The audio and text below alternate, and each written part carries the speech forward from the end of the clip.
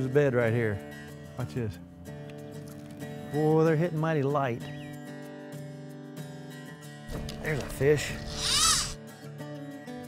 Today, we're at Beaver Lake and we're fly fishing. Most people look at that and say it's a bluegill. That is a green sunfish. That is not something you want in your farm pond. Take a look at his little ear, as you would call that. It's got a little orange tip on it a lot of times. Look at the fins, the orange tips on the fins.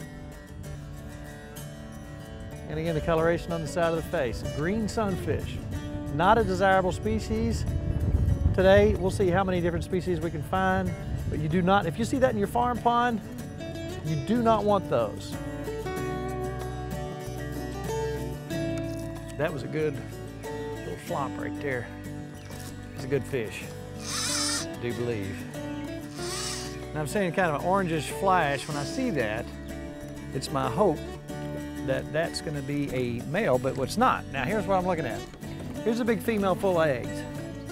See that? Look at the size of her belly. She has not released her eggs yet. So I'm gonna let her go, even though she's eating size. I'll let her lay her eggs. I'm gonna go for the big males that are nesting in that area.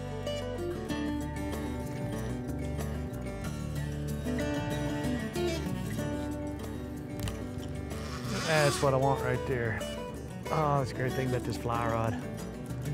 See that big dark color already? That's a big male defending the nest. And that's what I'm looking for. That's payday.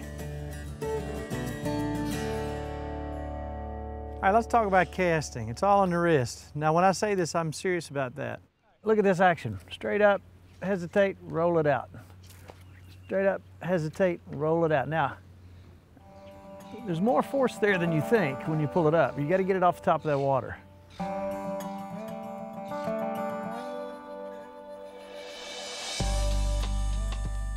Straight up, hesitate, roll it out. But it's all on the wrist. Then, when the bug gets on the water, let it set a few seconds, see if they hit it. If not, give it a little twitch.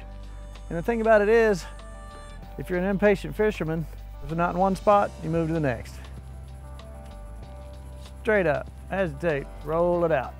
And you get to use your bait over and over. There he is, I got him that time. Now the great thing about fly fishing,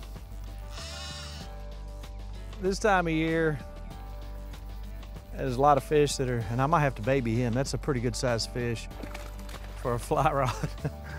This may be a keeper bass. And I'm gonna have to baby him because it'll take him, he's coming up, he's coming up, he's coming up, he's probably gonna jump. That was probably about a 3.5 pound bass. All right, now I've got some trees behind me, some bushes. So I'm gonna employ what we call a roll cast. If you've got a situation where you have something behind you, you create a loop in your line and roll it out. That keeps you from having to take and extend your line way out behind you. I just missed a good fish. I'm gonna try to get back in there. Oh yeah. All right, look at this guy. Now you've seen the bluegill and you've seen the green sunfish.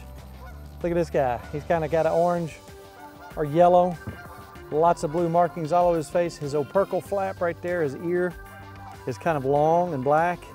They don't get very big. Sometimes they're really bright orange during the mating season. That is a long ear sunfish. Not necessarily something you want in your pond either, because they will compete with your bluegill, become way overpopulated, and you just don't want them. Probably hit this little cove right up here.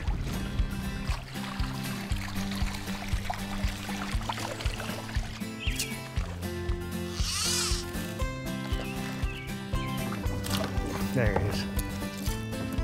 Yeah, nice one. Boy, he's as dark as he can be. Come on in here. Got plans for you.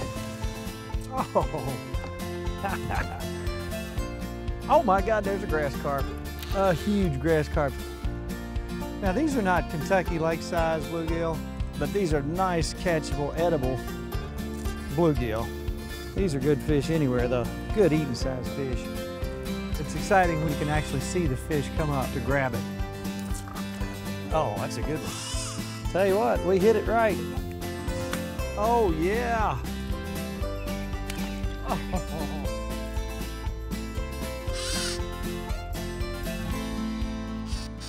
I'll never forget my dad. When I was a kid, we would all be putting worms on and struggling with hooks, and he'd be swarping this thing around and catching fish after fish after fish. And of course, I was so in tune with my bobber and worms and all that, I didn't think much about it.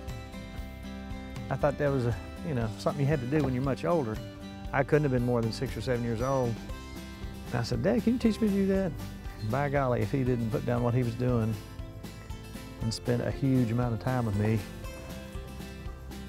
and gave me a lifetime of fun, and who knew that someday it would lead to a job.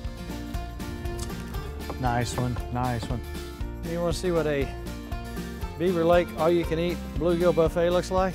It looks like that right there.